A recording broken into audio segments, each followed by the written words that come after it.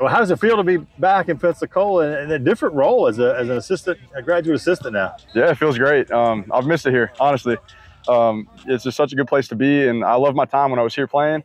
And you know, I just picked right up where I left off. You know, it's just got welcomed here with open arms, and I'm just so thankful to be here. You know, this is a different staff, obviously, without Coach Shinnick here anymore. But you know, some of the guys played with some of the guys on this team. What are your impressions of the new regime?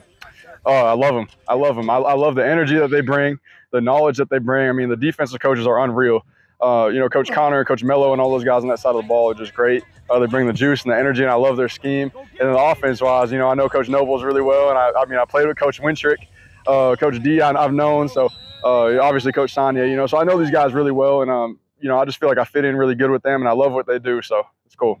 You know, we kind of kept an eye on you when you left here. You've gone a couple different places to kind of walk everybody through what the last couple of years have been like for you. Yeah. So, yeah, I went a couple other places past here. Finished up college. I got a master's degree from the University of Idaho, and then I played up in the CFL for about 2 years.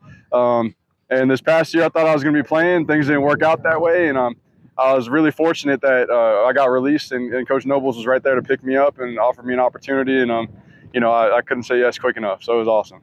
You still wanting to play? Is that still part of the plan, or? I don't know. It's hard to hang up the cleats. Obviously, I don't know if anybody ever knows truly when they want to hang up the cleats, but I'm just gonna take it day by day, and I'm loving my time here right now, so I'm just gonna focus on this season. Hey, so you're working with, you know, tight ends and running backs a little bit. I mean, as a quarterback, that's kind of cool because you can understand what they're doing.